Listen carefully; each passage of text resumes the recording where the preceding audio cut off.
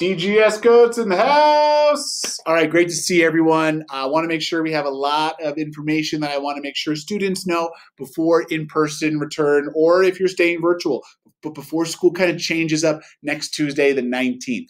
All right, let's get right to it. Lots of information. I am blocking the most important person of our safety protocols, which is face mask person. So it's important to wear your face mask over your nose.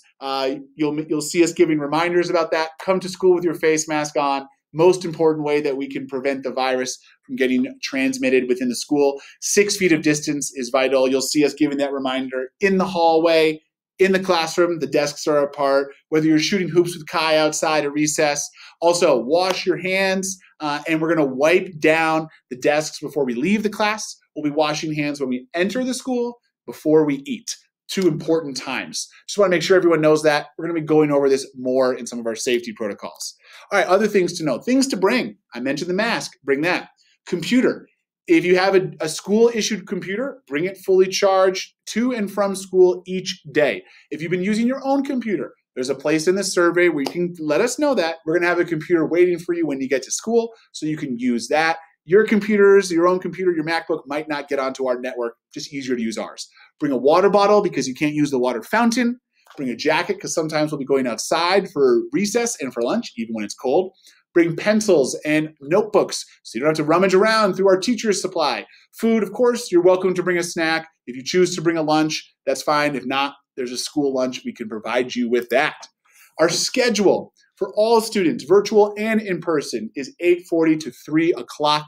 Our arrival time is 8:20 to 8:35. You don't want to get here at 8:40. You'll be late. 7th graders, you're coming through that same door you did last year off the blacktop by the sign. 6th graders, you'll be coming off of Galena on the east side of the school. As soon as you get dropped off, you're going to want to head right into the school so you can go right to your class, because our classes are actually where we're at our safest, because we can be socially distant. If you do get there a little bit early, try not to. We don't want you there at 8:15.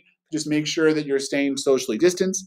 It's a virtual Friday for all students, 9 to 1:20. It's a half day. Basically same schedule, 4 blocks in a Friday celebration. For virtual students, whether it's your assigned day or your virtual day, if you have electives that week, those electives are optional for our virtual students so that you can have a little bit of an extra break. 8:40 to 3 is a little bit longer than we would probably have planned for our virtual students.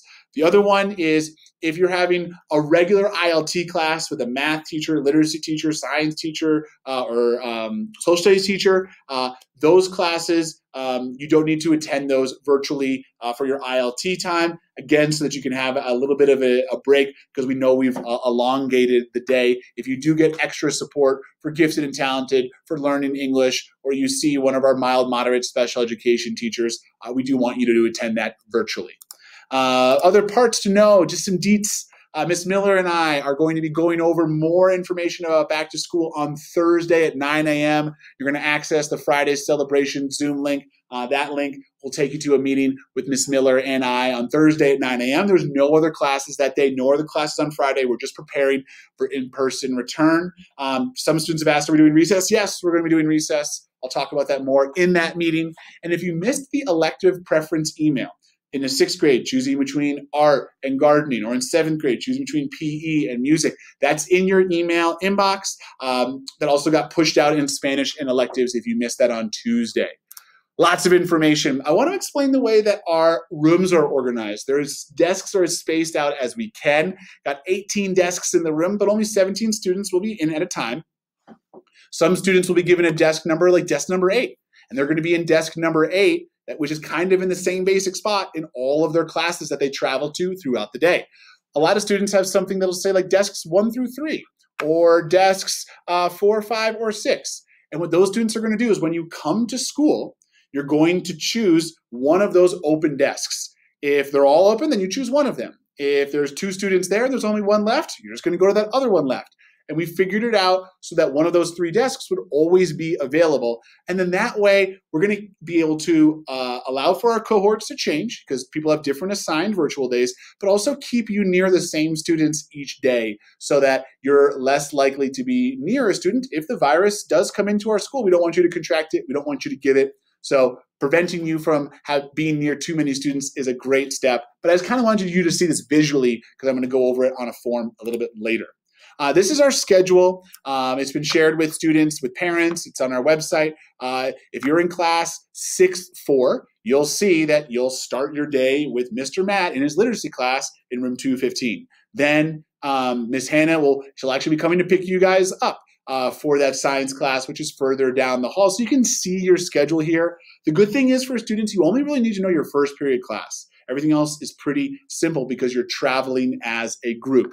And I want to show you where you can get that information.